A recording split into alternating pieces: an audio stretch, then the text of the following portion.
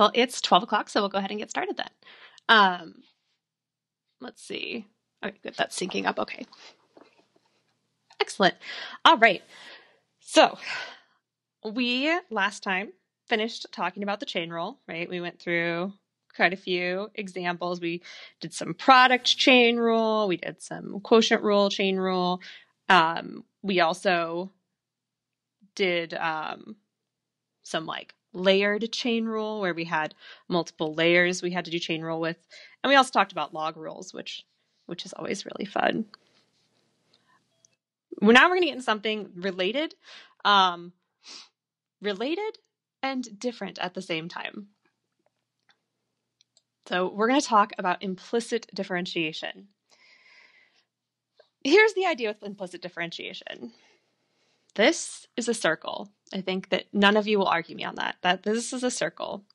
And the equation of a circle, if you remember the equation of a circle, it's x minus, oops, that's rather big. Let me fix that. X minus h quantity squared plus y minus k quantity squared equals r squared, where the center is at h comma k and the radius is r. That was the equation of a circle. So this circle right here is centered at 0, 0. Here's the center right here. So it's h comma k. Its h and k values are going to be 0, 0. So it becomes x squared plus y squared, and you can see its radius is 5. So 25 comes from that r squared. So anyways, this is the equation of a circle is what I'm getting at. Here's a circle. And that's great. But this is not something that we can find tangent lines for as easily. So if we looked at this, if we looked at the circle and we said, hey, let's take the point 3, negative 4, right down here. And we wanted to find the tangent line there.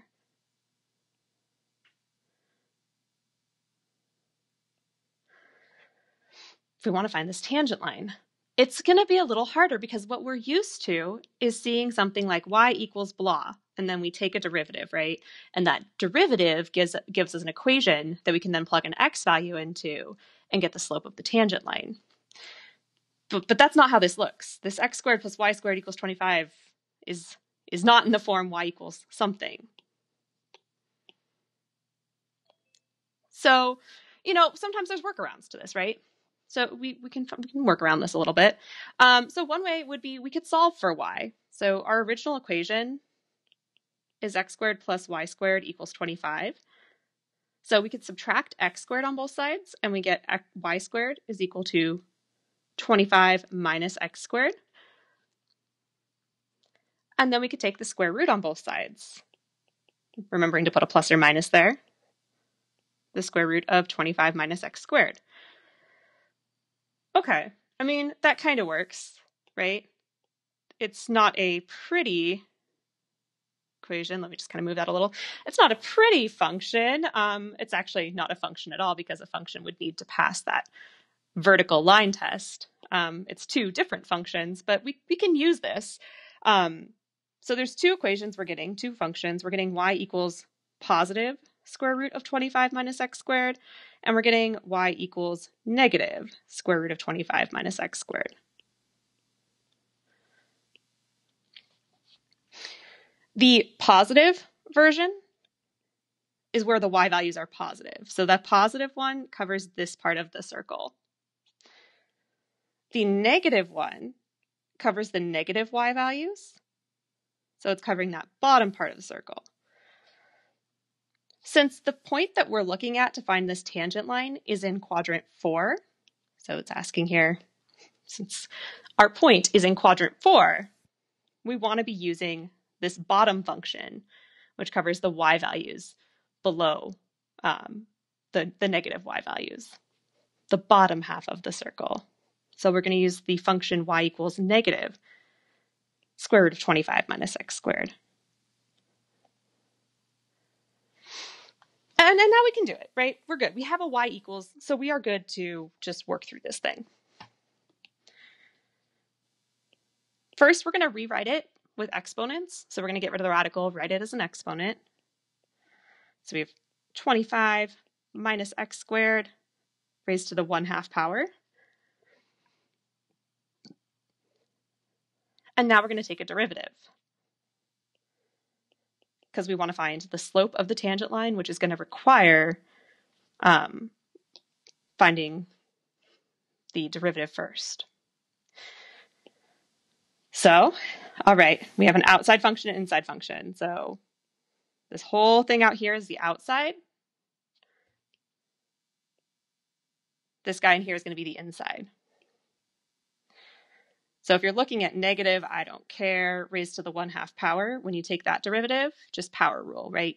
Bring this guy down front, subtract 1 from the exponent. So it should look something like negative 1/2, I don't care, raised to the negative 1/2 power, because 1/2 minus 1 is negative 1/2.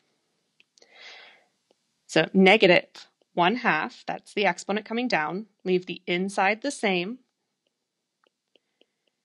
raised to the negative 1/2 power, and now the derivative of the inside. So the derivative of 25 minus x squared. That's just going to be negative 2x.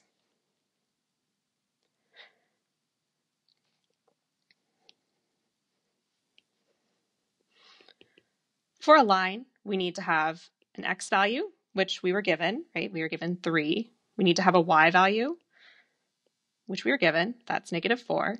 And we need a slope, which is the m value.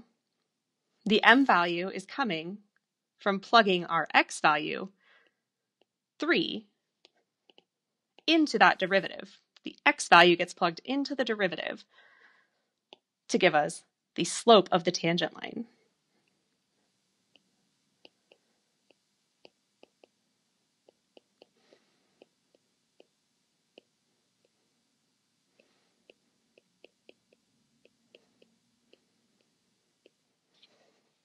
So plugging 3 in there. You could do this by hand. That's an option. I would suggest using your calculator on this one. Just, a little faster here. But you are more than welcome to do this by hand. It's always good practice to do fraction stuff by hand. Right? So if you plug it into your calculator, you're going to get 0.75 as the m value. We now have all the information that we need to find that tangent line. So remembering point slope form, y minus y1 equals m times x minus x1. So we have y and then minus negative 4. So plus 4 is equal to 0.75 x minus 3. Distributing that 0.75 minus 2.25, and then subtracting 4 on both sides. We get 0.75x minus 6.25. So we did it. We did it. Can I answer any questions about this problem at all? This is really just what we've done before. There's really not anything new here that I've done besides I had to do a little bit of extra work at the very beginning. But besides that, same process. Can we leave it as a fraction? Oh yeah, so if you wanted to put 0.75 as a 3/4, is that what you're asking?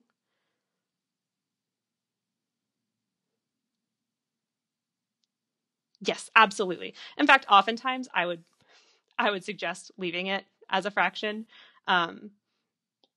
Because the decimal truncated, because it stops after 2 decimals, I was okay leaving it as a decimal, but most of the time I'd prefer it as a fraction anyway, so absolutely.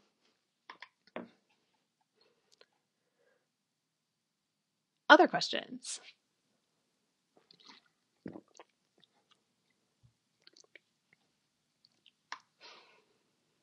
Okay. If you have them, feel free to keep typing them. Once again, you can always send them to me in a private message if you don't want to type it to the entire class. So that worked, and we lucked out because we were actually able to solve for y. But there are equations where you're not going to be able to solve for y. For instance, look at this guy here or this guy here. X squared plus ln y minus e to the x sine y equals the square root of x plus y to the 7th. Good luck trying to solve for y there. It won't happen. And so there's no way for us to get y equals something and then take the derivative. There just isn't a way. But, we can still use these equations to create graphs, and we can still draw tangent lines on these graphs. So it would make sense that there has to be a way that we could find derivatives for these graphs, even though they're not explicit functions. So when I say explicit, an explicit function,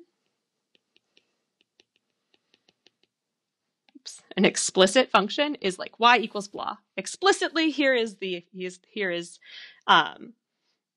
function. Y is a function of x. So y is explicitly defined, whereas an implicit function is going to be like one of these guys here. I'll write it down here because it's going to take up more room.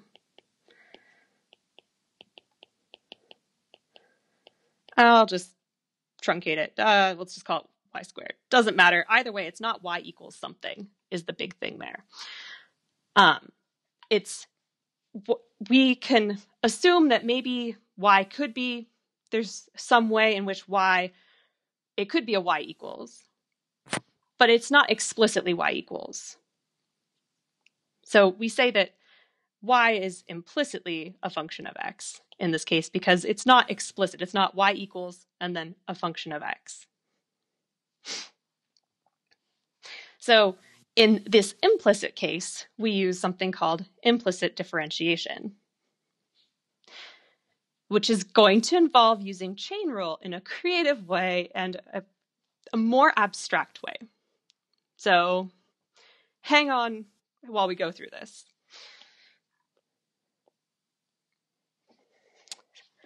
All right, we're going to go through this in an example. We have this equation up here where it's an implicit function. Y is implicitly a function of x. It's y cubed plus y squared minus x squared equals 5y minus 4. And we want to find dy dx. We want to find the derivative. So it doesn't explicitly say that. Why don't I just write that here? Find dy dx. Okay. So here's the idea. Remember with chain rule.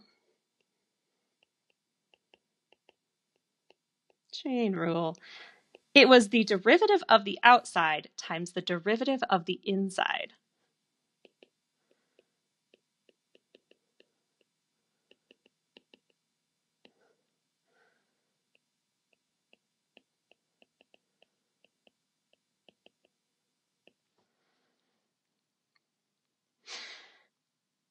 So here's kind of the idea. We don't know what the derivative of the inside is.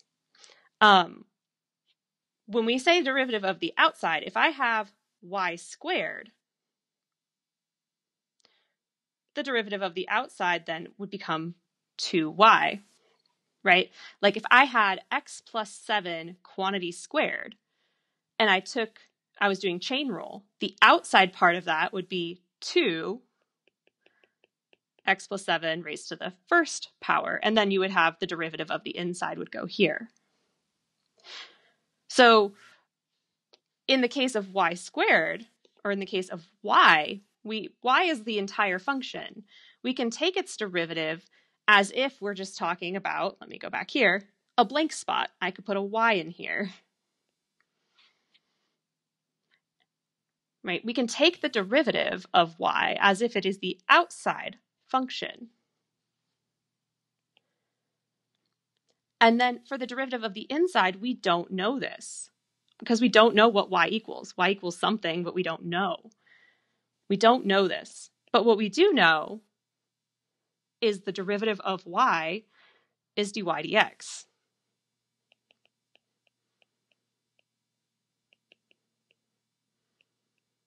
I don't know what dy dx is. That's what I'm trying to find. But I do know that y has a derivative, and that derivative would be dy dx.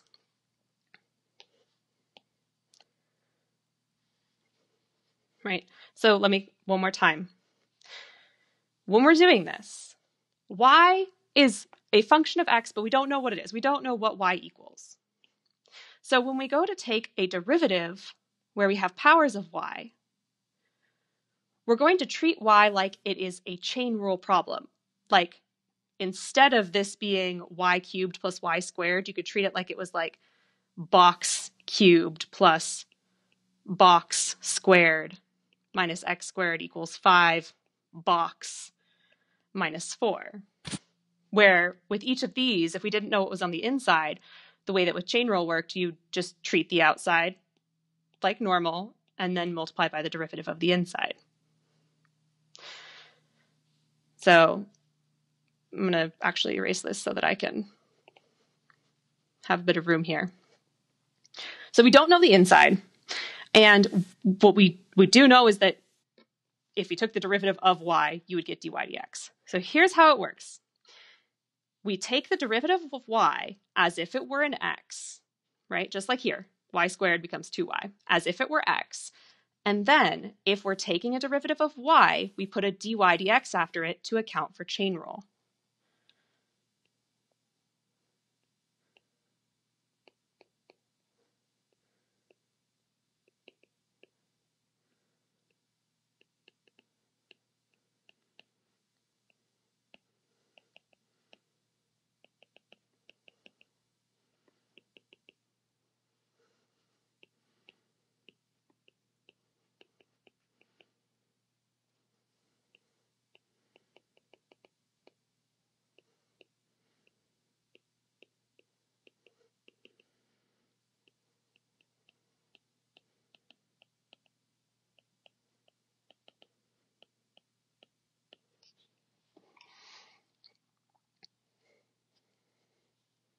All right, so how does that look?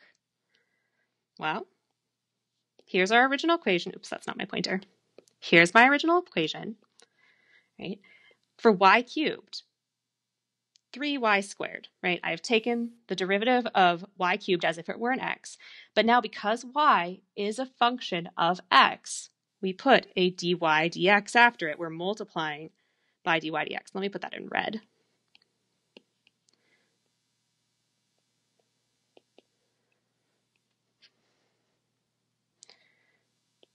Next, y squared.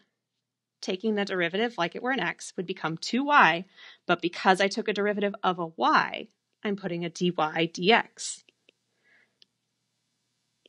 Minus. Now, x squared is not a function of y, right? X squared is just our variable, so we're just going to treat x the way that we've always treated x. It'll become 2x, and that's it. No dy dx because we don't need to do chain rule on our x's. Equals the derivative of 5y would be 5, right? If it were 5x, it would be 5.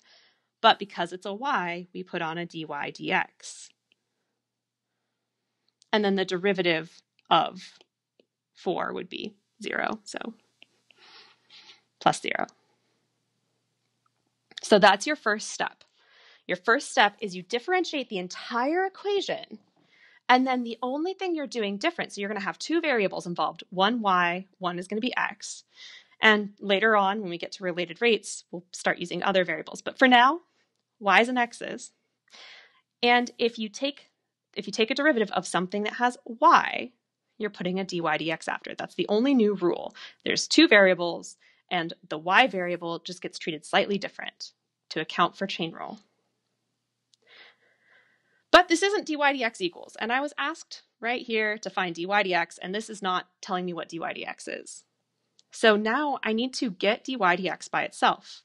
So I'm going to take the terms that have dy dx and put them on one side, and then everything else will go to the other.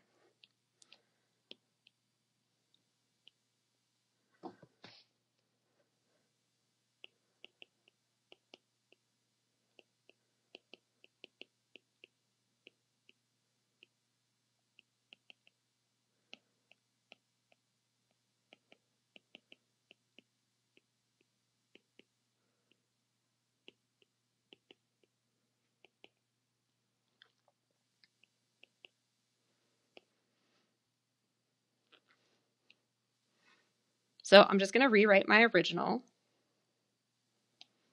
3y squared dy dx plus 2y dy dx minus 2x equals 5 dy dx. So this term has a dy dx in it, this term has a dy dx in it, and this term has a dy dx in it. I'm going to move those to the left side because, I don't know, I like putting, if I'm solving for something, I like to put it on the left side. So these guys are already fine. They can stay where they are, but this one will need to move over. So we'll be subtracting him. And then this guy has no dy dx in him, so I'm putting him on the right side. So essentially what it ends up looking like is dy dx terms equal not dy dx terms.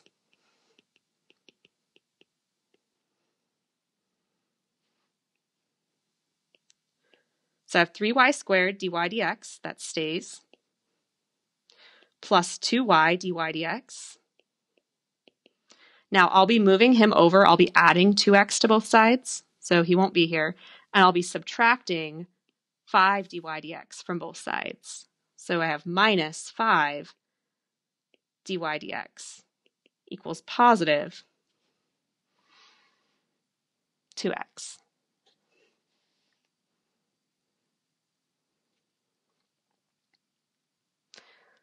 We're almost there at this point.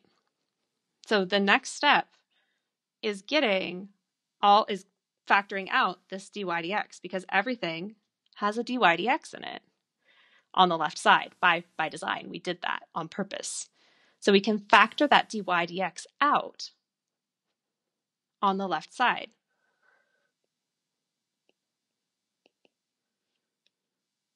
We'd be left with 3y squared plus 2y minus 5 is equal to 2x.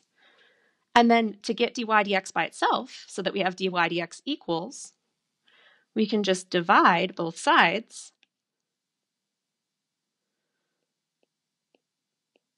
by this leftover stuff here.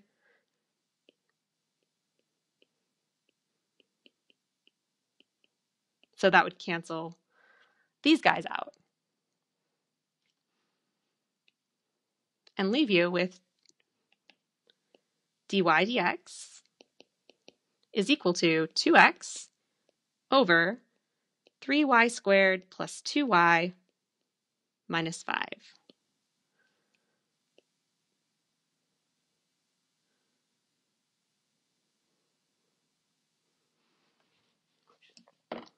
And that would be your derivative. Your derivative will have y's in it.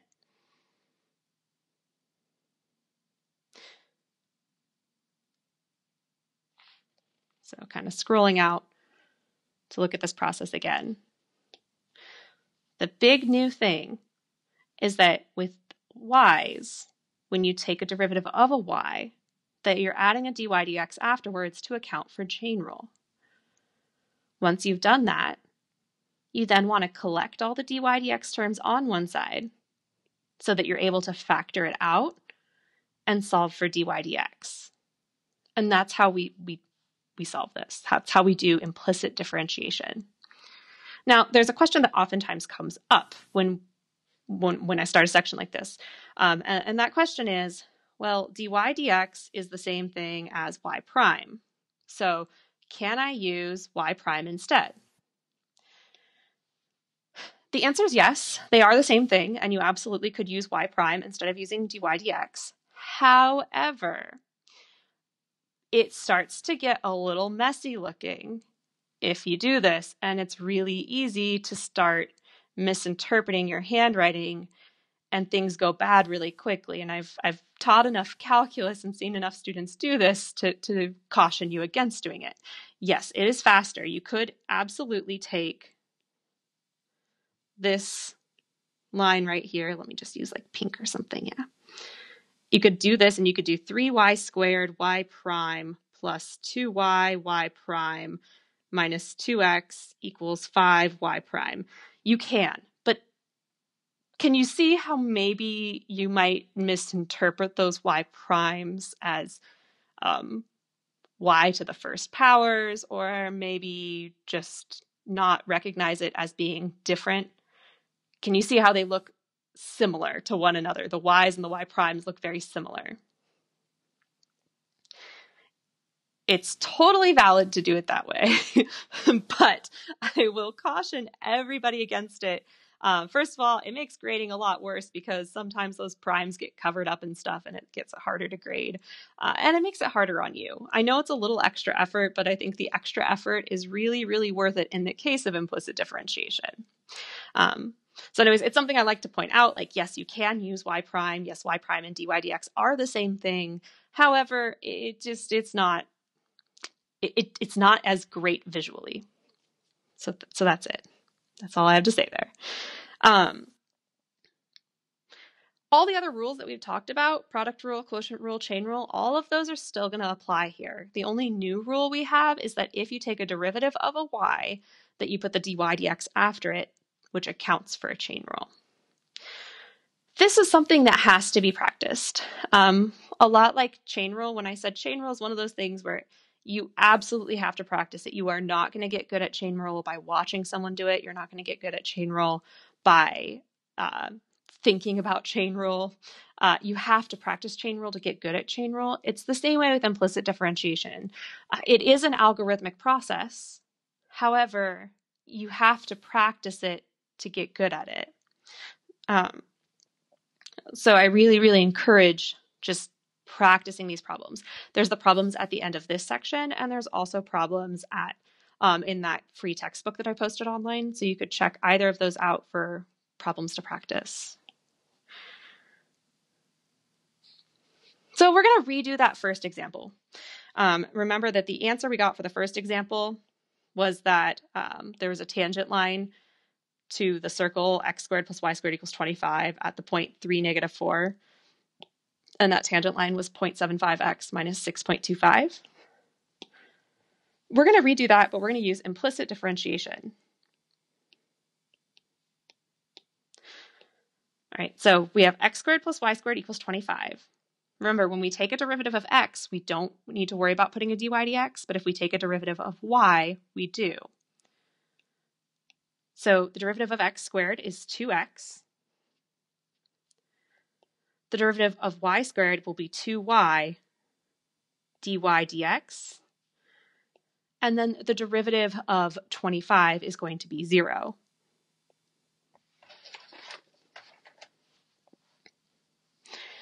Okay, so we want to solve for dy dx. I'm going to move the 2x over. I'm going to subtract 2x on both sides. So I get 2y dy dx is equal to -2x. Then to get dy dx by itself, I'm dividing by 2y.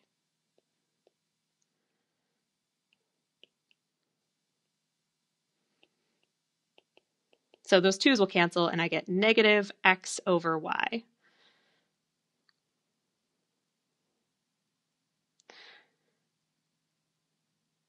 Questions on that derivative at all before I move into the rest? Like, we're going to find that tangent line again, but questions on that derivative?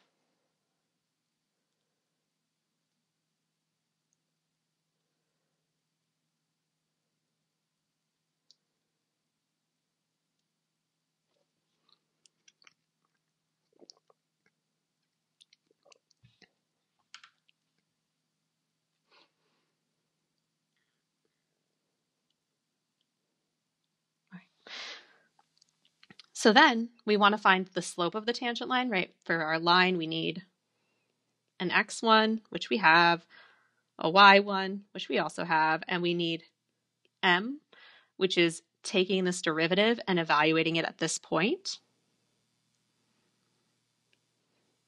So we have dy dx, and we are evaluating it, so we have that up and down line that we'll use at the point. So you could do this in one of two ways. You could say x equals 3, y equals -4. You could just put the point here like this. It doesn't matter notation-wise. I'm going to just go ahead and keep it with the evaluation line and then x equals 3, y equals -4, because there are x's and y's we have to plug in. So you have negative x is 3, y is -4, and the negatives cancel, and you get positive 3/4, which is 0.75, right? That's the same slope we got before.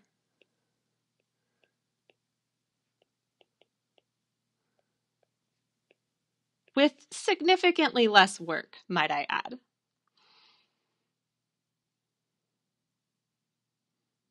Right.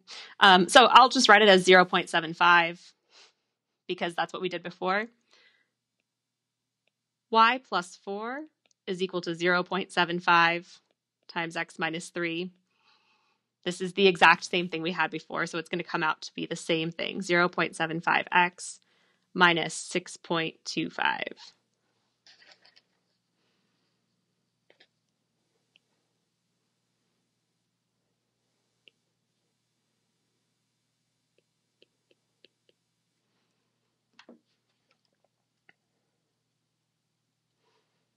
Questions on that example at all?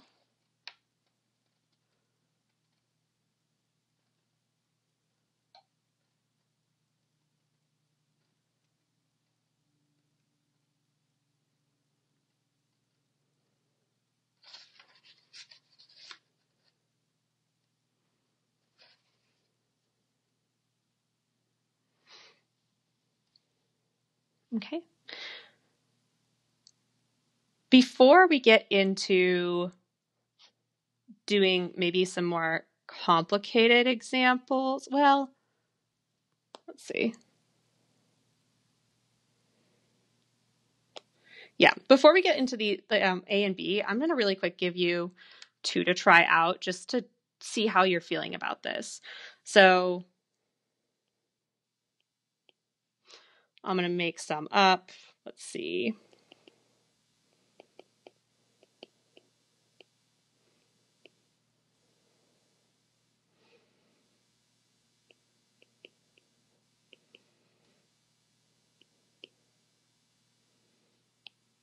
Let's do -7 y plus 10. So find dy dx for that guy. And then I'll make up another one down here too.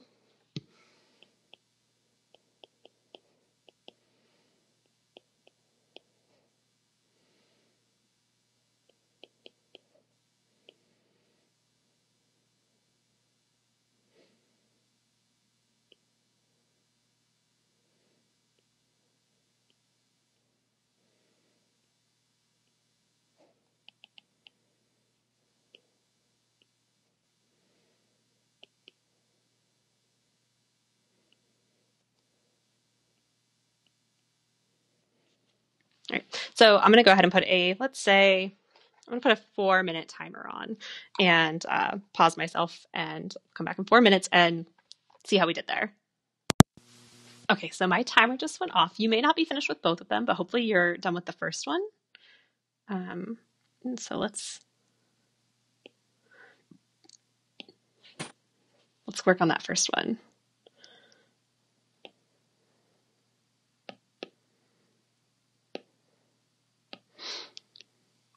All right, so derivative of x, we're just going to treat normally. So derivative of sine x is cosine x, plus power rule here, right? 4 times 5 is 20. So 20 y cubed, but we took a derivative of y, so we're putting a dy dx in, minus 3x squared, no dy dx because it was an x, minus the derivative of -7y would be -7, but then it's a y, so we put a dy dx, and the derivative of 10 would be 0.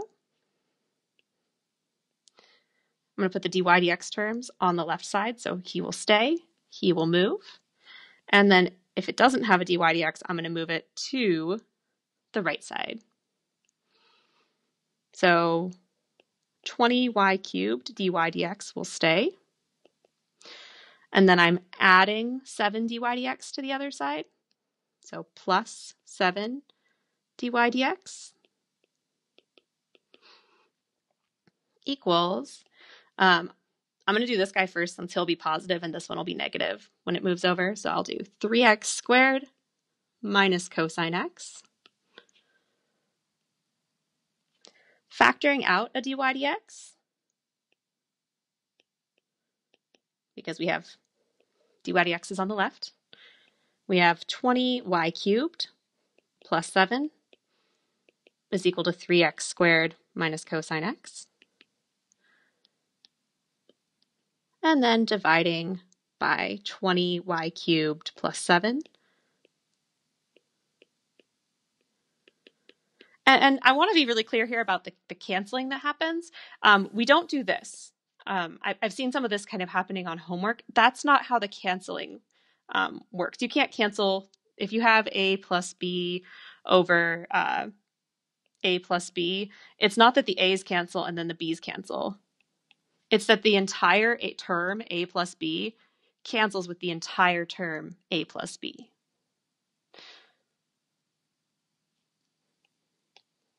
So just a comment that this whole thing cancels with this whole thing. It's not that they individually cancel. They can't individually cancel. It's just that the whole thing is canceling. So we'll get dy dx is equal to 3x squared minus cosine x all over 20y cubed plus 7. How did that first one go? Was that one okay?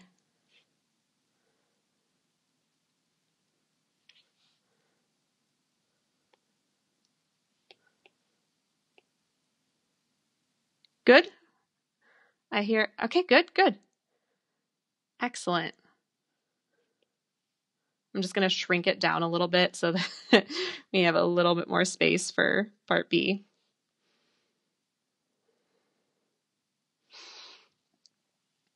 All right, so next, derivative of ln x is 1 over x. Derivative of tangent x is secant squared x. We do not need to worry about dy dx's because those are just x's. This term right here is actually 8y to the 1/2 power. So 1/2 times 8 would be 4. So minus 4y, 1/2 minus 1 will be negative 1/2.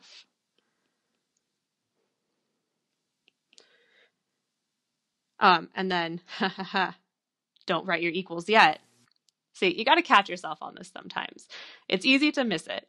I took a derivative of y, so I'm putting a dy dx. It's the mistake you're going to make. It's going to happen a few times. If it just happened to me now, like I just wrote an equal sign instead of putting the dy dx there. If it can happen to me, it can happen to you. So it's something you're going to have to constantly be looking for and correcting yourself on because it is an easy mistake to make. All right, so I took a derivative of y, so I'm doing dy dx, and now I'm taking another derivative of y, bring down the exponent, 5/9. Y raised to the 5/9 minus 1, remember our trick. So if you're subtracting 1, you're subtracting, it's 5 minus the denominator, so 5 minus 9 is negative 4. Negative 4 over 9. And then dy dx.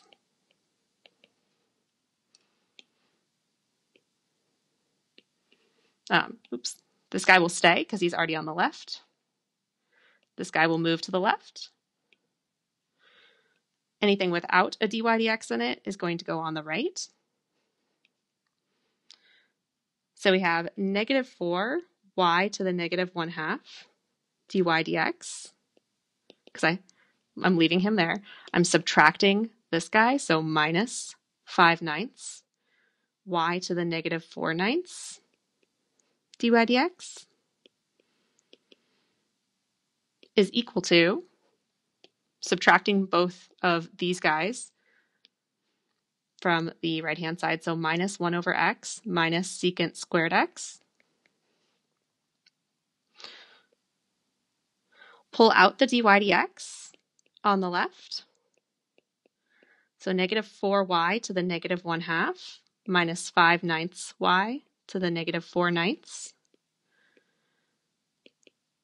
is equal to negative 1 over x minus secant squared x. And then dividing the whole thing on both sides by that negative 4y raised to the negative 1/2 minus 5/9 y raised to the negative 4/9, both sides.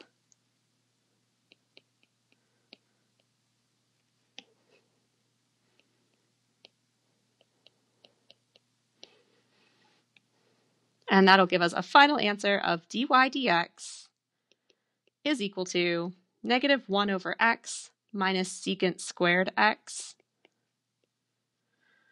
negative 4y to the negative 1/2 minus 5/9 y to the negative 4/9. Ta-da. A few things here. There's some simplification that could be done. And I'm not sure how the free textbook that I posted online works, but the guided lecture notes, the answers in them sometimes simplify it a little bit, typically not too much, and they sometimes don't. So if you get a different answer, try doing a bit of simplification to see if they do come out to be the same. For instance, in this guy right here, because everything is negative, you could also make everything positive because you could factor a negative out on the top and the bottom, and they would cancel. You could multiply by x to get rid of the complex fraction. So you can multiply by x in numerator and denominator. I don't care about you simplifying. I'm honestly fine with you just leaving it in this form. It's a lot easier for me to grade.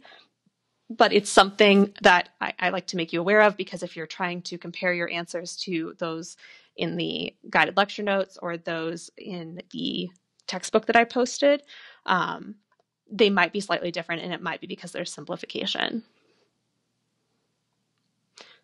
But are there any questions on this answer here?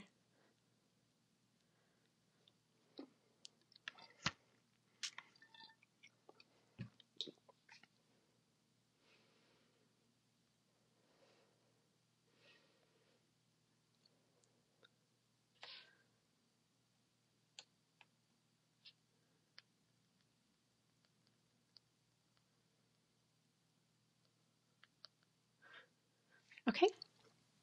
I don't see any questions there, so I'll pull it up to here. And now we're not going to go too crazy, but we're going to do things that aren't power rule now. Let's try using the same process, but in something that doesn't, when the y's don't necessarily just have power rule. All right. So taking this derivative here. Remember, with the derivative of e to the whatever, when you're taking that derivative, that it's going to be, because of chain rule, the derivative of the exponent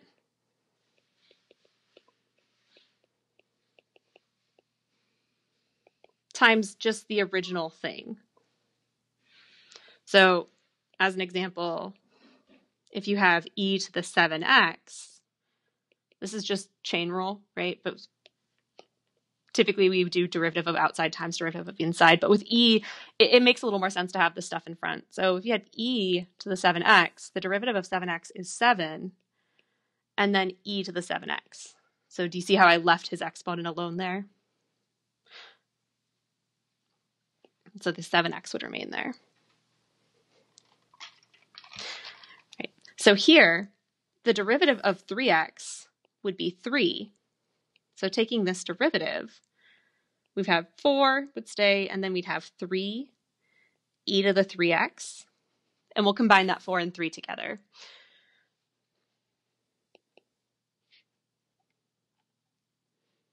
Plus, no, and we don't need to worry about the dy dx on that because it was just x's. Plus, derivative of ln y will be 1 over y, and because we took a derivative of y, we're going to put a dy dx in there. Equals 5y to the 4th, and that's a derivative of y, so we're putting a dy dx. So just a simplification here, 12e to the 3x plus 1 over y dy dx equals 5y to the 4th dy dx. Now we got to get our dy dx's on the same side. So once again, I'm going to leave my dy dx over there, move him to the left. This one doesn't have a dy dx, so he is going to move to the right. So we have 1 over y dy dx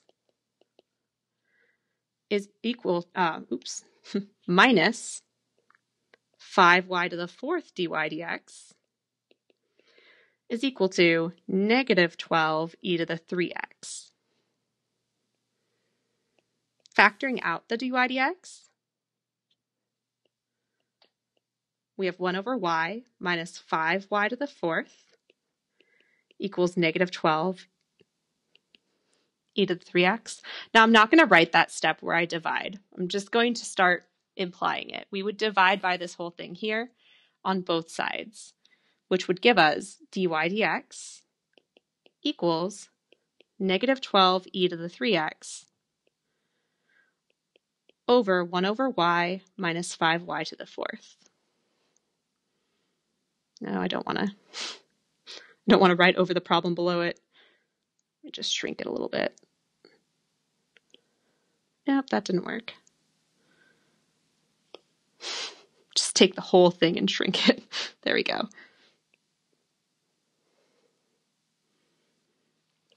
And that would be that derivative.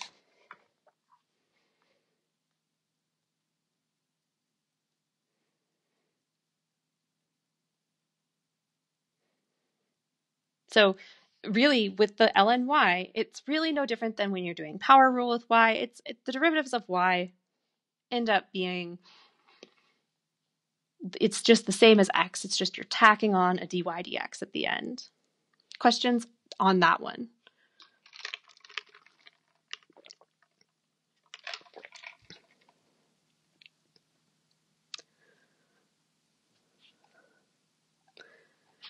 All right. Let's do more. All right. Derivative time. So y to the 5 halves, that'll be 5 halves y, and then 5 halves minus 1 will be 3 halves. We took a derivative of y, so we'll put a dy dx.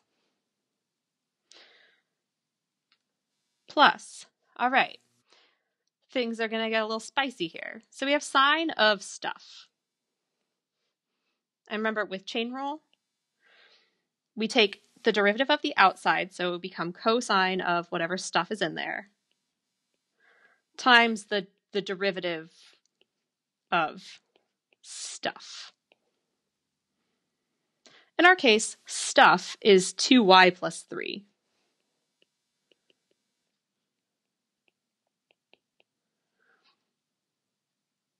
So maybe off to the side here, we could write this.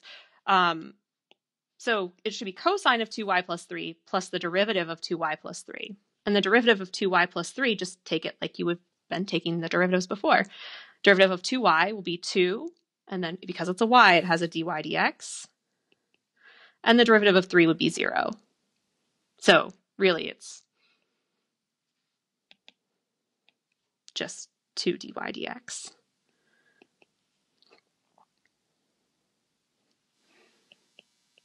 Cosine of 2y plus 3 times 2 dy dx. Right, so I'm going to write that over here.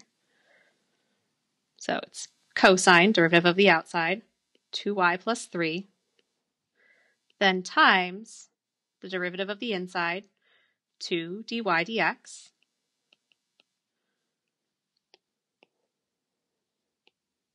Just move that over a little bit. The beauties of technology. Minus the derivative of 7x to the 7th will be 49x to the 6th, and the derivative of 25 is 0. We're going to be moving anything without a dy dx to the other side, which is only him. Everything else can stay where it is because We want the dy dx terms on the left, and they're already on the left. And hey, if you want to move your dy dx terms to the right and put your non-dy dx terms on the left because, you want to be a bit of a rebel, totally fine. Absolutely fine. You can absolutely be that rebel. And I encourage you to do what your heart tells you to do with these, right? Do what your heart tells you. As long as it's mathematically sound, to do what your heart tells you. All right, so I now have 5 halves, y to the 3 halves, dy dx, plus cosine 2y plus 3. You know what? I'm just going to take this 2 and bring it out front because why not? Because it's all multiplied, so you can move it around. It's squishy. Is equal to 49x to the 6th. Factor the dy dx out. So we have 5 halves, y to the 3 halves, plus 2 cosine 2y plus 3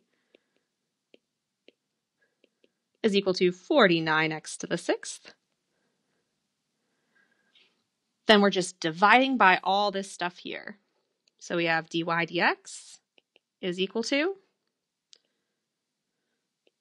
49x to the 6th over 5 halves, y to the 3 halves, plus 2 cosine 2y plus 3.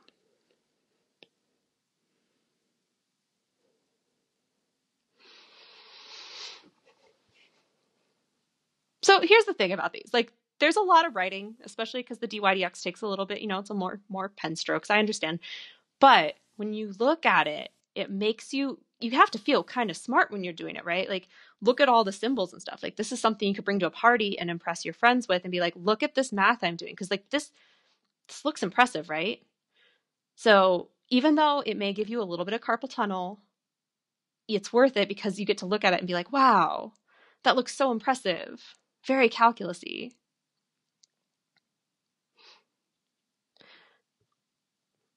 Or maybe it's just me that feels like it looks impressive and calculus-y. Can I answer any questions on any of the problems we've done on this page here?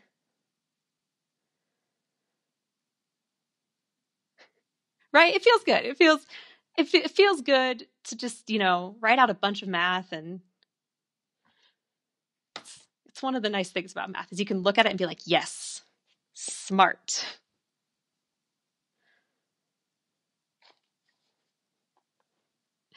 All right. If there's no questions on this page, I will move to the next page. And if you're keeping track of the calendar, by the way, we are a tiny bit behind schedule. I don't know. We're going to make it work. I think I'm going to cut some stuff out of the next section because it's there's some stuff that can be cut from the next section. Don't worry, we're a little bit behind schedule. I'll probably be making an announcement later this week about the changes I'll be making to the schedule to make sure that you have all the information you need for each of the tests. Right now, we are scheduled to have test or exam 2 next week. We'll just see how it goes. I may push that back a little bit. Look for an announcement from me. Because this stuff does take a little bit of practice. All right. Example 2.5.3, find dy dx in the following equations. Here's where stuff gets a little bit more spicy. We got some stuff going on. You got an x squared y. The thing about x squared y is that there is actually multiplication happening in there. X squared is being multiplied by y. And when we multiply two things together and then we take derivatives, we end up using product rule. Right? So if you have a situation where there's x's being multiplied with y's, that is a situation where you're going to need to use product rule. So I'll treat these both differently. So I have my f and my g. And remember, product rule, f prime g plus g prime f. So my f is x squared. My f prime is 2x. My g is y, and then the derivative of y is dy dx. For my next one, for my next trick, f is x, f prime is 1. G is y squared, and g prime is 2y dy dx.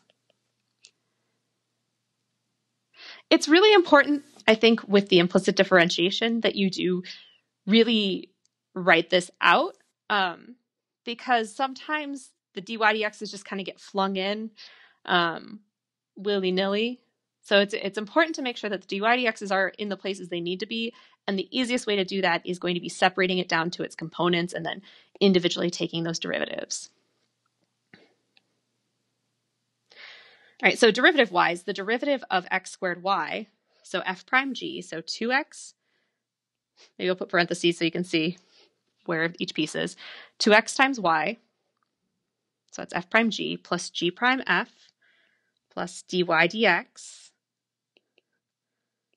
times x squared, plus derivative of xy squared, so f prime g, so that's 1 times y squared, plus g prime f, so 2y dy dx, times f, which is x, equals, and then the derivative of -2 will be 0. Let us clean that up a little bit, and then we will just gonna scoot that up there. Let us clean it up, and then we'll move things around. So this is 2xy plus, I'm going to write this as x squared dy dx. I'm literally just rewriting things at this point. Plus 1 times y squared is just y squared. Plus, I'm going to move the x to be with the 2y.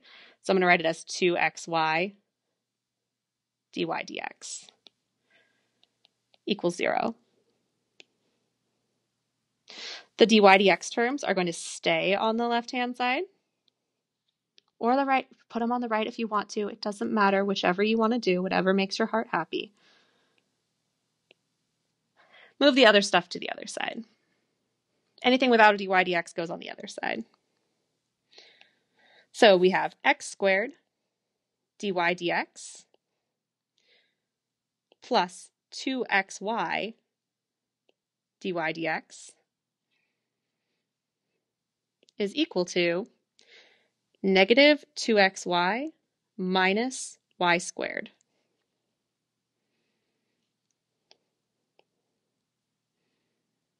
I'm sorry that I cheat and make things smaller when I know you can't necessarily do that when you're on paper. But that being said, I am going to take advantage of technology and move things around so that I can fit everything in. All right, I'm factoring the dy dx out of the bottom. I'm factoring the dy dx out of the left side. So we have x squared plus 2xy equals -2xy minus y squared. If you divided both sides by this x squared plus 2xy, you'd have -2xy minus y squared over x squared plus 2xy. And that would be your final answer.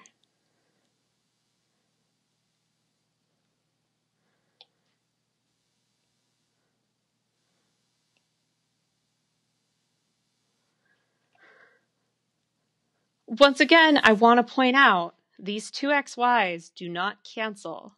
All right. Even if this was a positive 2xy, they wouldn't cancel. You can't cancel like that. You can only cancel with multiplication, or if you're literally canceling the entire thing up here, because technically kind of counts as multiplication. So if you're canceling the entire term with this entire term, if they're exactly the same, you can do that, but you can't just do it if they're being added or subtracted. You can't just take this one and cancel them. So be careful with your algebra, because I see some of those mistakes happen at like the very end of a problem.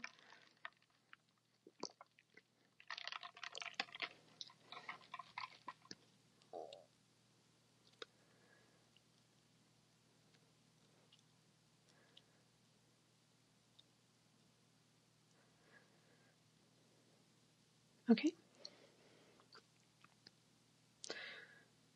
So why don't you try out part B then, right? Very, very similar to part A. Try out part B. It's going to involve one case of product rule. Hopefully you can see where it is. I'll put 2 minutes on and give you a chance to work on that. Maybe I'll put 3 minutes on. I'll put 3 minutes on.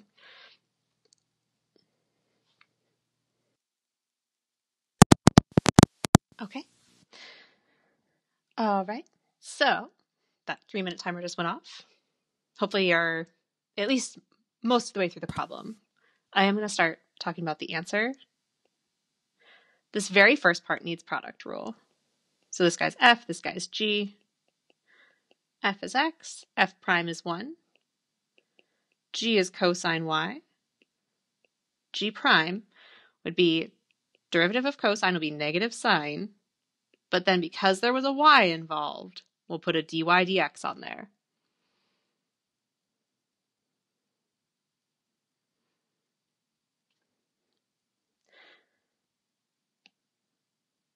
So my full derivative here, f prime g, so 1 times cosine y,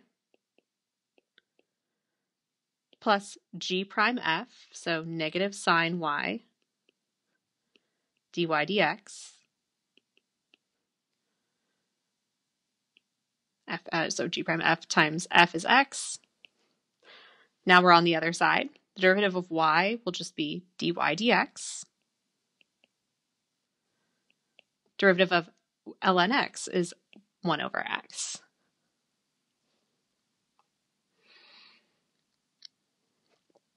Rewriting this to be a little bit more pretty, we have cosine y minus, I'm going to write this as sine, let's actually do, I'm going to write this as x sine y. Typically, we move all of the everything in front of it, the dy dx, so the dy dx is the very last part of it. At least that's what I typically do. So I'm just going to move the x in front of the sine y, and because they're multiplied, I can do that. Dy dx equals dy dx plus 1 over x. So our dy dx term will stay on this side. I'll move him over. This cosine y term, it doesn't have a dy dx, so I'll move him to the right, and this guy will stay. So we have negative x sine y dy dx minus dy dx equals 1 over x minus cosine y.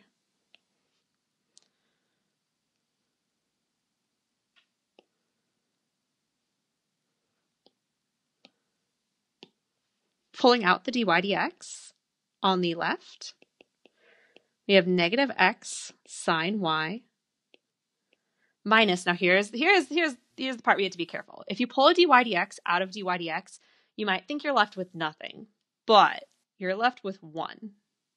If you pull a dy dx out of itself, you're left with 1. Equals 1 over x minus cosine y, giving us a grand total of dy dx equals 1 over x minus cosine y all over negative x sine y minus 1.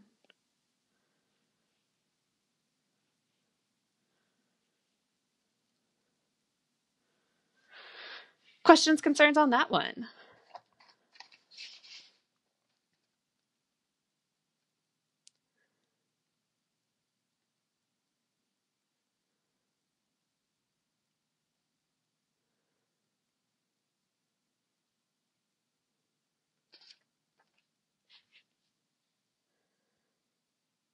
Yeah, I'm sorry. So you may need to have a scrap piece of paper. Um, I am sorry. I know it's unfair that I can squish things down. You may need scrap paper for some of these. I do apologize about that. I may tell that to the author of the notes. Tell him we should maybe a little more space on these ones.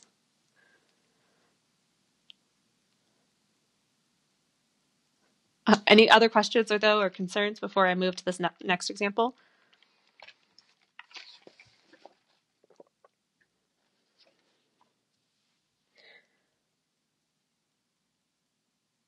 All right. So with this next example, we have a weird thing going on over here, which is going to require chain rule. Because this big thing over here is essentially stuff squared. So when we take the derivative, we'll be bringing that exponent down in front and then multiplying by, so the exponent down in front, subtract one off the exponent, and then multiplying by the derivative. So just to kind of get you ready for it. So the derivative of x squared is 2x. The derivative of y squared is 2y dy dx.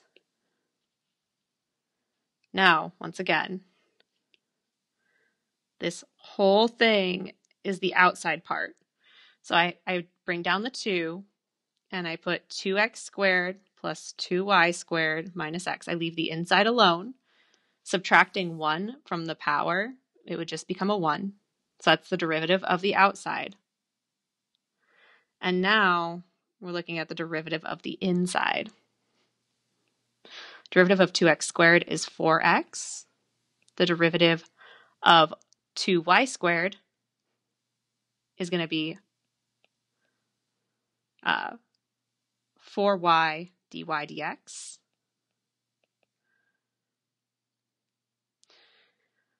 And the derivative of x is just 1.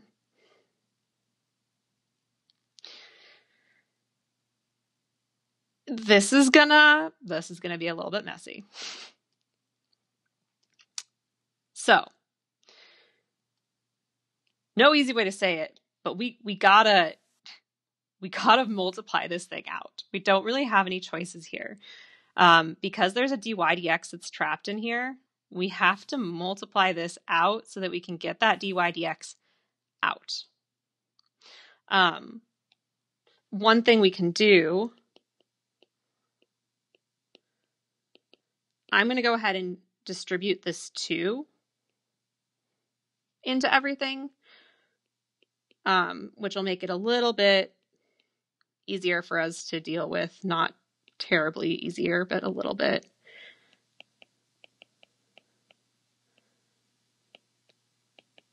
So sometimes when multiplying something out like this, you can do it like the FOIL method, where it's like this guy, this guy, this guy, this guy, this guy, this guy, this guy, you're just distributing it to everybody. But sometimes what I like to do with this type of long multiplication, because there's going to be 9 terms total, is do my box multiplication. So here's how my box multiplication works. I take this polynomial right here, and I'll write it up here. So 4x squared plus 4y squared minus 2x. And I'm going to make a box here. And I'll take my other polynomial. That's not quite a polynomial because it has derivatives in it, but whatever.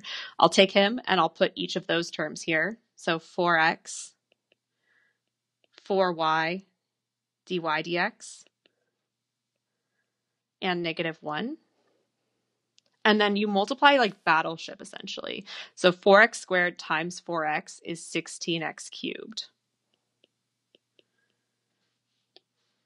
4x squared times 4y dy dx is going to be 16x squared y dy dx.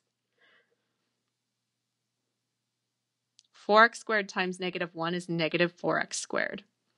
So we're going to do this for everything. So 4x times 4y squared is 16xy squared.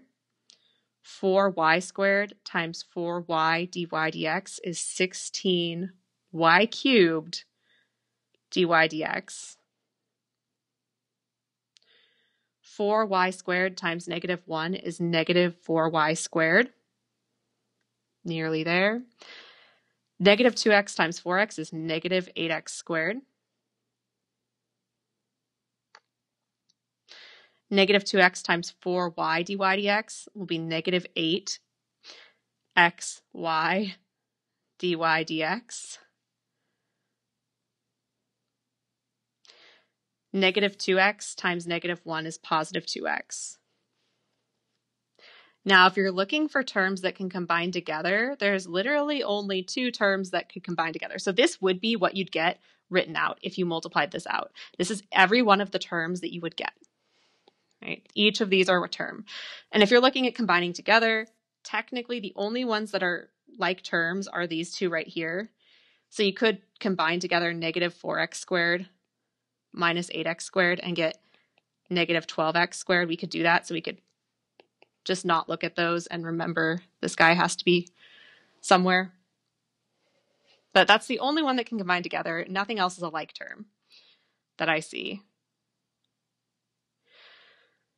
So 2x plus 2y dy dx is equal to, we're going to write out every one of these terms because that's what this thing multiplied out will be. Here it goes. 16 x cubed. I'm going to go, I think, lengthwise. And remember, instead of writing these two, I'm just going to write negative 12x squared. Plus 16xy squared minus 12x squared. That's this guy right here. Plus 16 x squared y dy dx plus 16 y cubed dy dx. And we're going to make a little separation here. I'm going to move down to a second line, minus 8xy dy dx minus 4y squared plus 2x. Oof. All right. That was only a lot of work.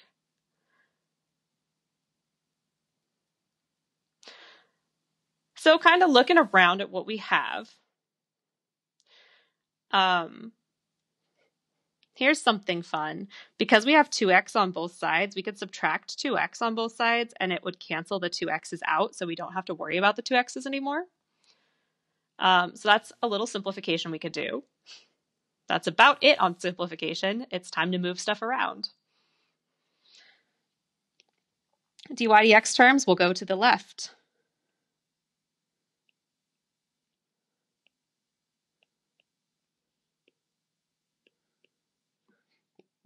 Non-dy dx terms are going to stay on the right.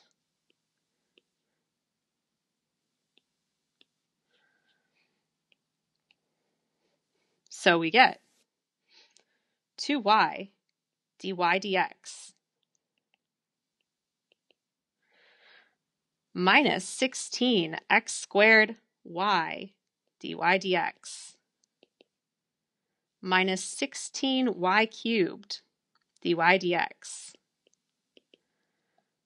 plus 8xy dy dx equals 16x cubed plus 16xy squared minus 12x squared minus 4y squared. Okay, yeah, that's everything. Pulling out the dy dx on the left. This is just tedious. 2y minus 16x squared y minus 16y cubed plus 8xy equals, the other side, 16x cubed plus 16xy squared minus 12x squared minus 4y squared. And then, I mean, you can see what the answer is going to look like, right? dy dx is equal to 16x cubed plus 16xy squared minus 12x squared minus 4y squared divided by all of this stuff. 2y minus 16x squared y minus 16y cubed plus 8xy. Ta-da! Now, something we could have done up here it wouldn't have made our work much easier, but we could have divided everything by 2. So instead of distributing this 2, we could have divided everything by 2 so that we had slightly smaller numbers. Because you'll notice that everything has a 2 in it down here. So this could be simplified into 8x cubed plus 8xy squared minus 6x squared minus 2y squared all over y minus 8x squared y minus 8y cubed plus 4xy. But that doesn't really make it that much better. But that is something we could have done to make it so the numbers weren't as big, but it really doesn't make it that much simpler.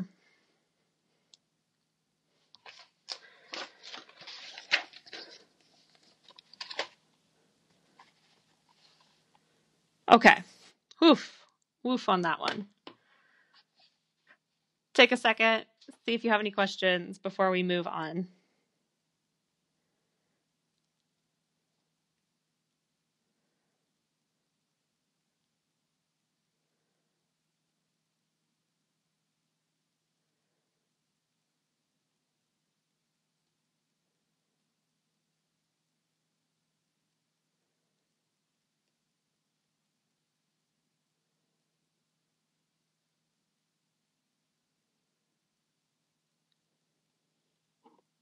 Okay.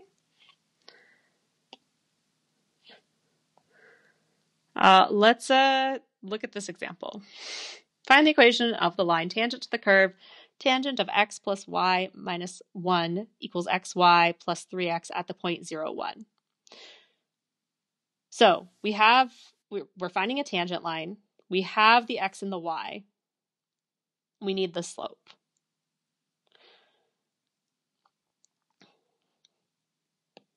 Well, we're going to have to take this derivative. For this guy right here, you are using chain rule, right?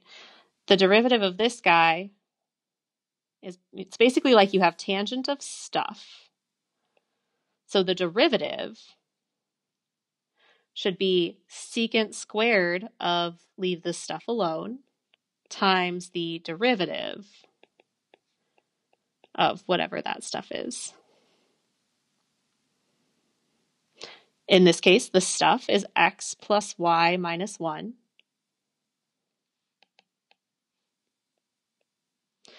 So it would stay the same here. And then the derivative of x plus y minus 1 is 1 plus dy dx plus 0, but I'm not going to put the plus 0.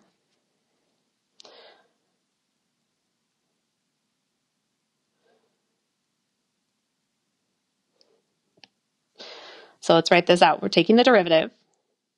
So the derivative of tangent x plus y minus 1 is secant squared of x plus y minus 1 times the derivative of x plus y minus 1, which is 1 plus dy dx, equals, on the other side, we have product rule. We have product rule. So our f is x, our f prime is 1, our g is y, and our g prime is dy dx.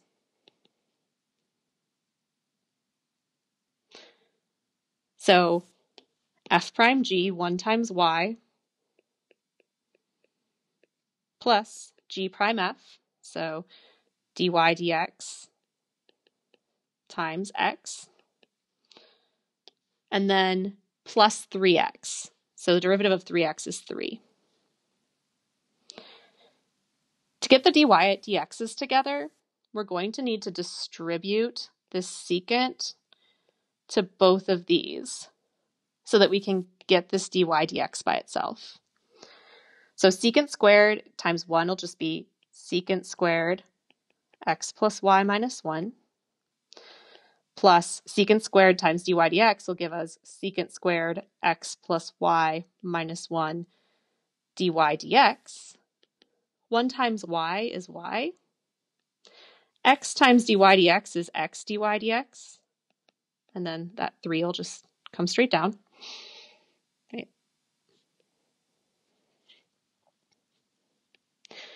The dy dx terms are going to go on the left. Anything without a dy dx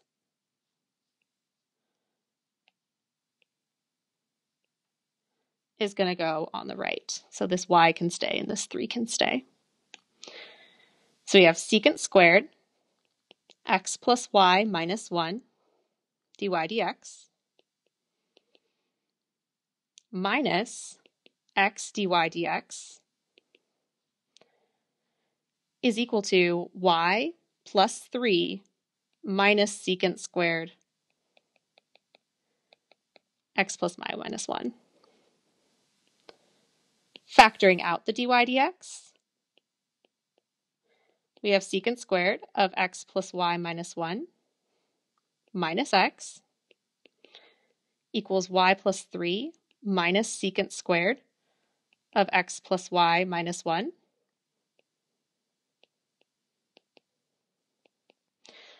So your dy dx is going to equal y plus 3 minus secant squared of x plus y minus 1 all over secant squared x plus y minus 1 minus x.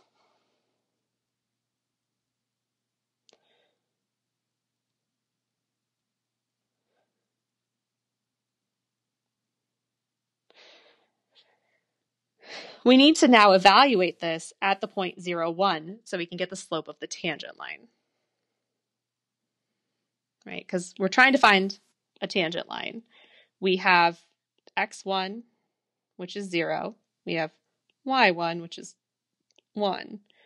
And now to find the m, we're plugging in this point to our derivative. So I'm taking dy dx and I'm evaluating it at x equals 0, y equals 1. So 1 plus 3 minus secant squared of 0 plus 1 minus 1. Secant squared of 0 plus 1 minus 1 minus 0. As you can see, this is going to be secant squared of 0. I can write that out. So 1 plus 3 is 4. 4 minus secant squared of 0 over secant squared of 0. There is no button for secant squared on your calculator. There's no button for secant on your calculator. So how do you find out the value of secant squared of 0?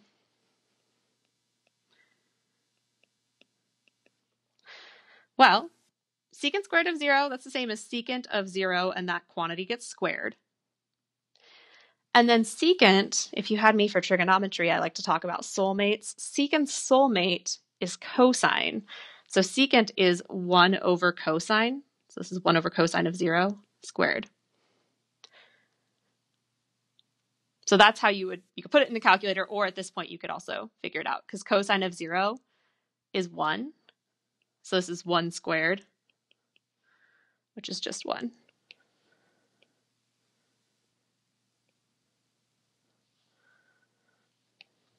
So 4 minus 1 over 1, 3.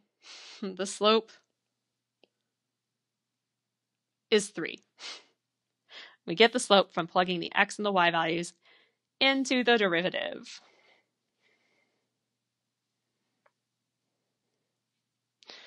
So now, using our formula for a line, y minus y1 equals m times x minus x1. So we have y minus 1 equals 3 times x minus 0.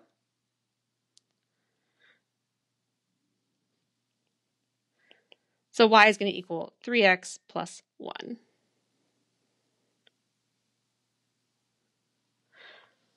It's equal to 3x plus 1.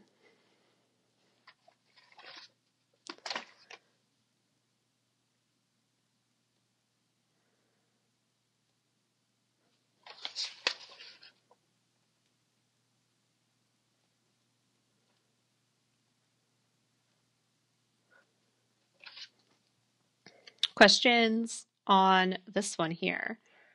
So the process, once again, was taking the derivative, which took a lot of work, right? Took quite some work. We took the derivative, found the derivative. Whew. Once we had the derivative, we took the point that we were given and we plugged in those x and y values to the derivative to give us the slope of the tangent line. And maybe I should label that. That right there is the slope of the tangent line. That's what happens when you plug in values to the derivative. You get slopes of the tangent line at that point. I need the word line there. Slope of the tangent line. And then we just plugged in our x, y, and m values to the point slope formula. So most of this problem was literally just getting that darn derivative down.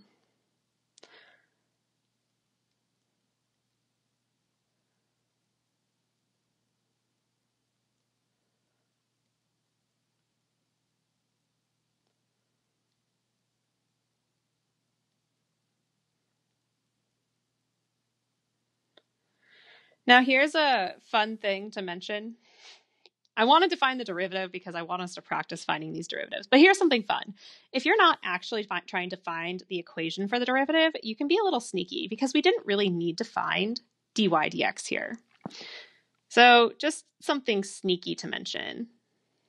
If I started here with this derivative, secant of x plus y minus 1 times 1 plus dy dx equals y plus x dy dx plus 3. If I started here and I had the point, so I have the point 0, 1, right? So this guy's a 0, 1, 1, 0. If I had that point, and I could just kind of fill this in, so I'd have secant squared of 0 plus 1 minus 1 secant squared of 0 times 1 plus dy dx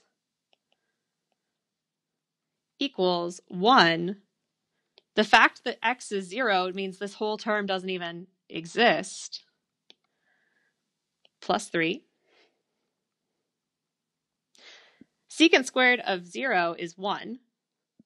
So this is really just 1 plus dy dx equals 4. Subtract 1 on both sides, dy dx equals 3.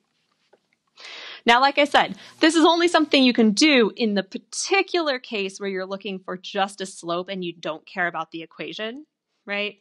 In most cases, you're going to be worried about finding the equation. In most cases, you're not finding the tangent line, you're finding just the derivative. But just worth noting that you could have avoided some of this trouble if you had just started right here and plugged in your values right away.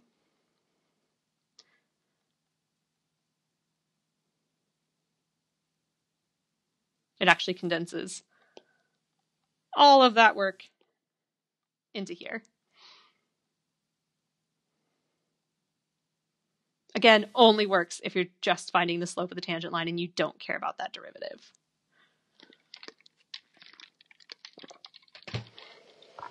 Okay. So here's something else you can do. You can find second derivatives. Let's talk about how that process is going to look. To find a second derivative, you're going to start by finding a first derivative, just like we always have.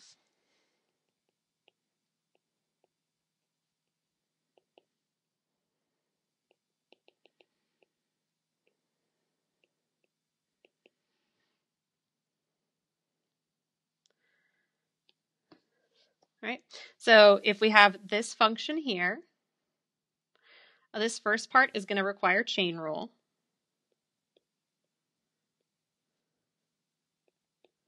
So f is x squared, f prime is 2x, g is y squared, and g prime is 2y dy dx.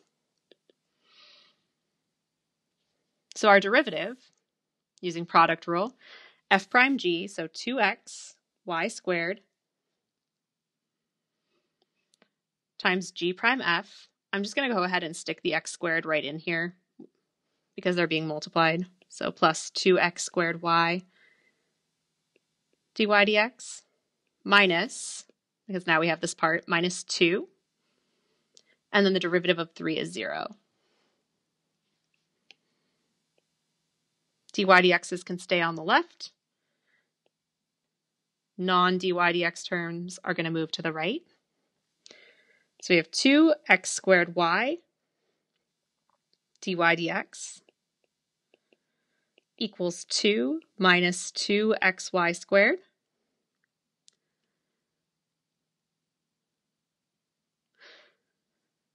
Dividing by this guy right here.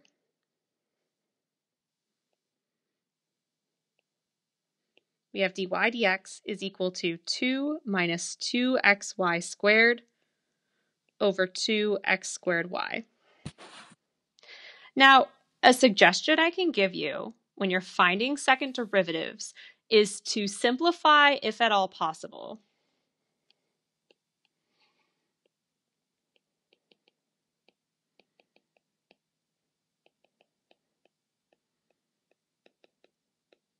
Because it'll make your life a little bit easier. So here, I notice that everything has a 2 in it, so I can pull that 2 out. So I can pull a 2 out on top, 1 minus xy squared. And then I have 2x squared y, and I can cancel these 2's. So I have 1 minus xy squared over x squared y.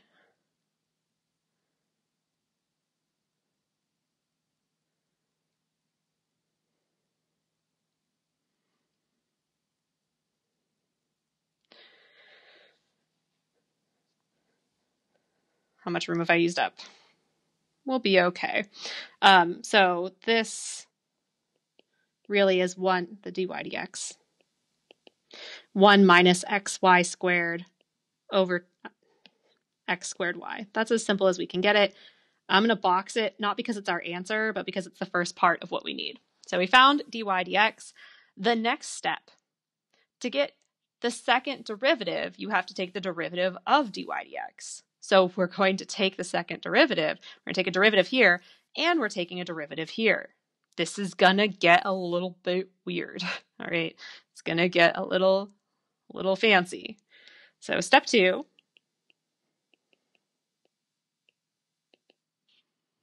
differentiate dy dx.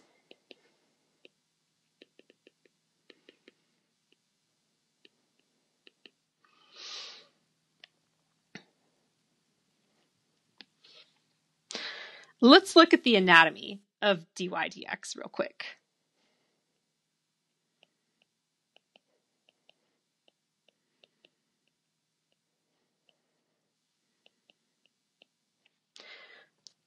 So we're going to need to use quotient rule, right? Because we have a quotient. But additionally, inside each of the quotients is a product rule that needs to happen.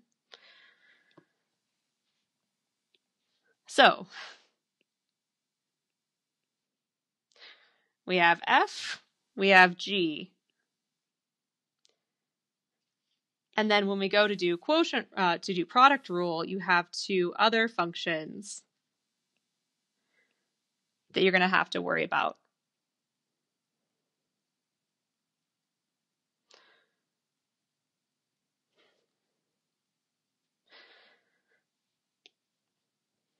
So for f is 1 minus xy squared.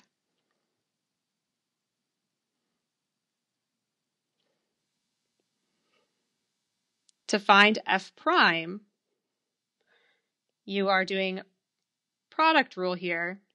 So the derivative of 1 is 0, minus, now we do product rule.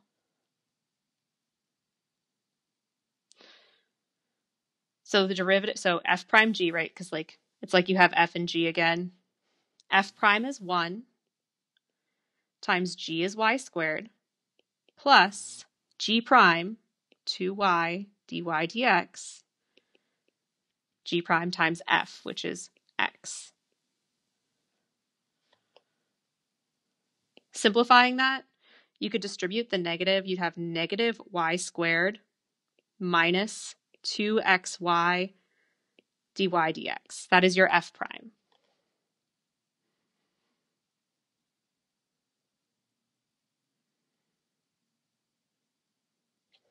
Once again, this is f prime g and then g prime f. For g, we have x squared y. So this is also product rule. F prime is 2x times g is y plus g prime, so the derivative of y, is dy dx times f, which is x squared.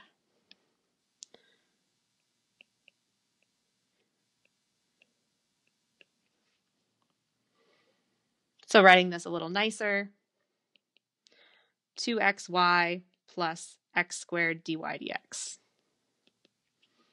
We have all the pieces now. We have g, and we have f prime, g, and g prime, and now we need to use quotient rule. And if you remember, quotient rule, when you have the derivative of a quotient of two functions, it will be f prime g minus g prime f all over g squared.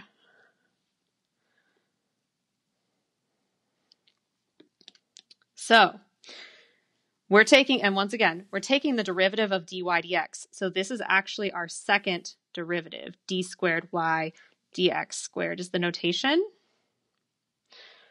This is our second derivative, right? F prime g minus g prime f over g squared. So f prime is this guy, negative y squared minus 2xy dy dx. F prime g, which is x squared y, minus g prime 2xy plus x squared dy dx all over g squared. X squared y quantity squared. You're almost done. You're almost there. Here's the last step. This is circular reasoning right here if you give this as an answer, because then it's like, what's the second derivative?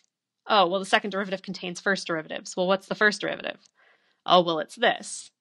So what we need to do is we need to take this and plug it in for dy dx. So we need to remember, we know what dy dx is. Dy dx is 1 minus xy squared over x squared y. So every place where there's a dy dx, we need to replace it with the actual dy dx. And then we're done.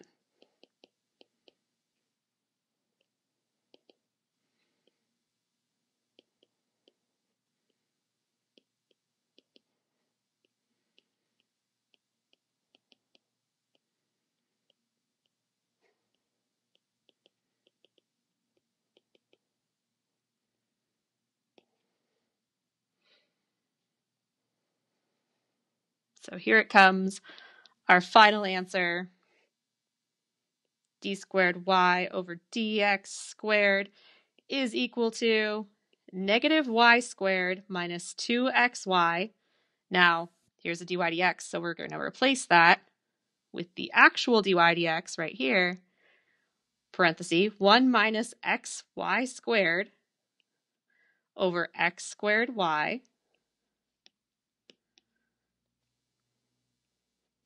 times x squared y, so that's this piece right here, minus 2xy plus x squared, once more, there's a dy dx, so parenthesis, 1 minus xy squared over x squared y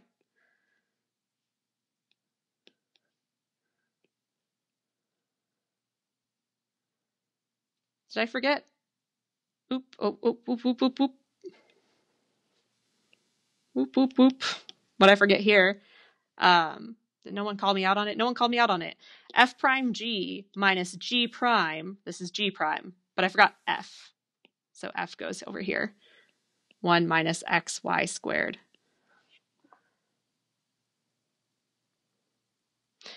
So 1 minus xy squared. All over, dun, dun, dun, dun, x squared y quantity squared. And you're done. Easy as that. Easy peasy. That was a joke. That part was a joke. It's not easy peasy. There's a lot going on here, right? There's a lot going on. But it is just step by step. The most important thing is that you don't try to bite off too much at one time. If you start thinking about what's going to happen down here, right when you're up here, it's going to be a really bad time. Your first step is just finding dy dx, and you know that process. So use that process to find dy dx.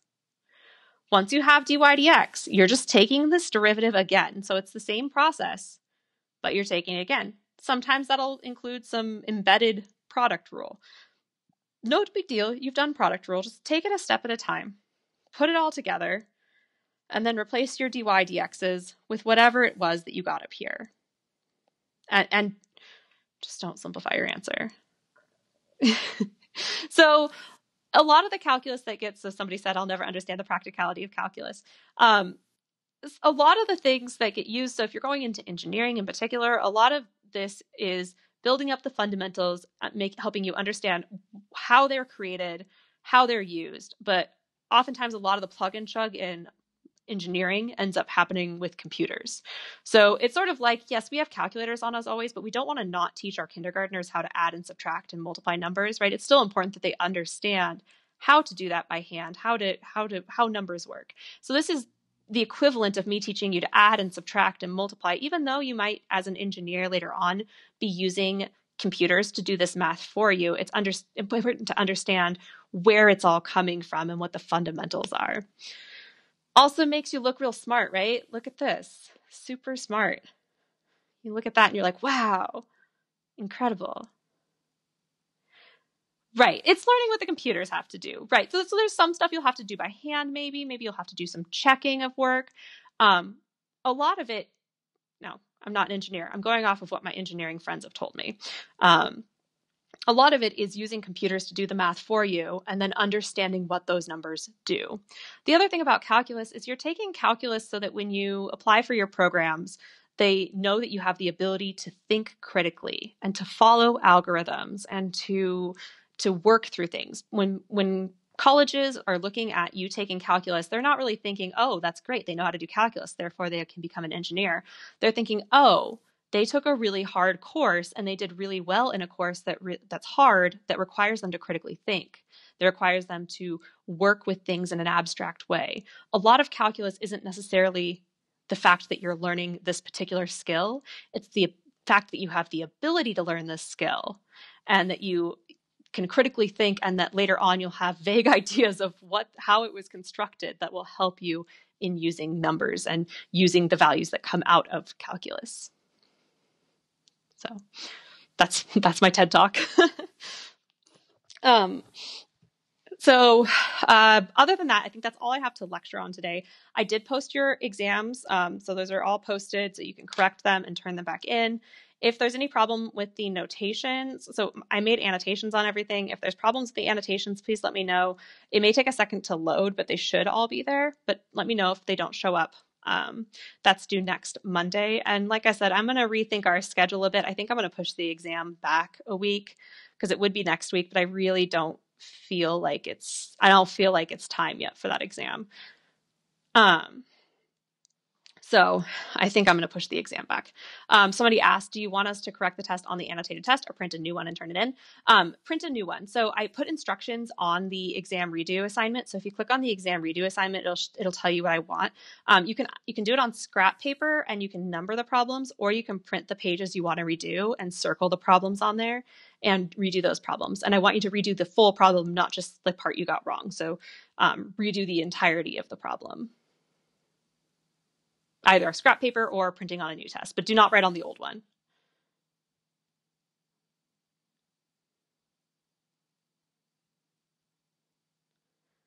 Other questions at all?